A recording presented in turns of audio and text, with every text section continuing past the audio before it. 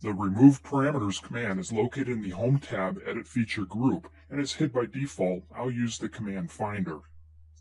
This command removes all parameters from the object or objects you select. You can select points, curves, sheet bodies, or solid bodies. You should have a compelling reason to use this command at all. Using it results in a non-parametric point, curve, sheet body, or solid body.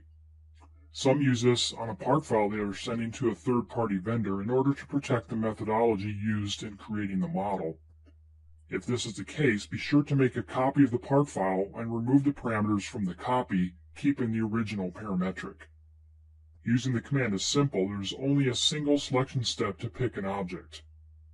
After picking the object, clicking OK displays a warning that you must click Yes to in order to confirm the operation.